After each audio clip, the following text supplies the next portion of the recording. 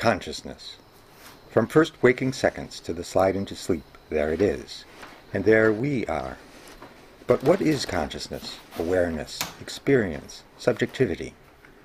In this course, we'll examine some big ideas in the philosophical tradition that specializes in consciousness, the tradition known as phenomenology. Phenomenology looks at experience from the inside, but explores beyond mere sensation, considering the shifting structures of perception from the first-person point of view, reflecting on the shaping influences of decision and action, examining the many ways our tools and symbols scaffold our subjectivity, excavating the internal experience of space and time, always present and constantly updated, and the central awareness of other minds, other awareness, other consciousness, both real and imagined.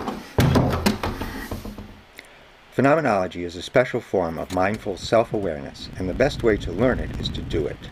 Through first-person exercises, we'll explore the essential structures of consciousness from your own point of view, through action and observation of your conscious mind at work and play, as memory and anticipation interweave with the ever-renewing present in an endless dance of change and fixity, continual interplay of the objective and the subjective. Phenomenology, you'll see, offers a unique way of thinking about thinking, a new way of seeing. Ultimately, in our study of consciousness, we observe the infrastructure of awareness and the construction of that web of meanings we call the world.